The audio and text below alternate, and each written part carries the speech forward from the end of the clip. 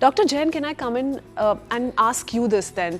Tell us a little bit, separate, the facts and these big claims being made for us then, because this world leader has very conveniently gone on to link paracetamol and also vaccines being administered to young children as directly linked with autism. Now that's a big claim in itself. Tell us what science, research, etc. has laid out for us, and where does that leave us? When we talk about vaccine is one of the most important, I would say, a move which has happened in last 50 years, which has saved a lot of lives across the world.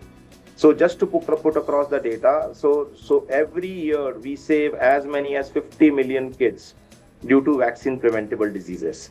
And we as the developing nation are the major sufferers because of most of these vaccine preventable diseases happen in our country.